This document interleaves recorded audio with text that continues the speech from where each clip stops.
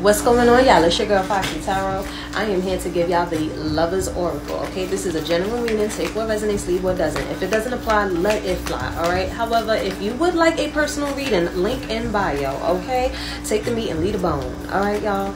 All right. So let's see what love messages we have for. Oh, you got wait.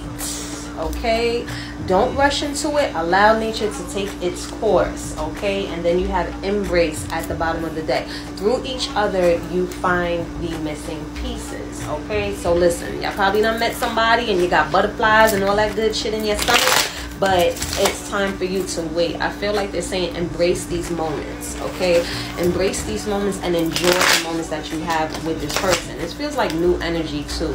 Okay, this could be new energy, or maybe this is someone that came back around, but definitely it's saying to take your time. Okay, take your time.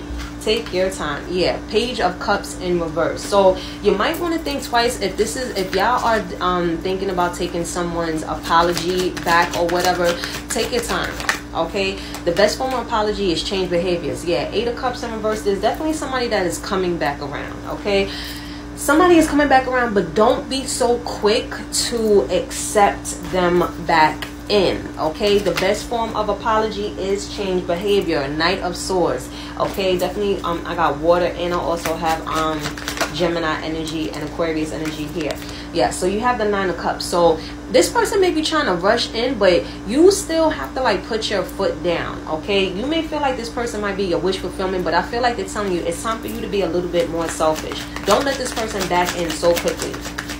Okay, because it feels like this person is coming in. Yeah, see, look, this Knight of Cups, all these cups is in reverse. That's why they're saying wait. Okay, wait. Knight of Pentacles.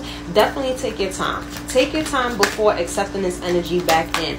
Page of Wands in reverse. Maybe you might not even want to respond to respond too quickly. Yeah, 10 of Wands, because this person still is carrying emotional baggage. Okay, it feels like both of y'all are still carrying some type of burdens or a chip on your shoulder when it comes to them. All right, you have the King of Wands here with the 7 of Pentacles in reverse. So with this King of Wands energy, this could be Aries, Leo, or Sag.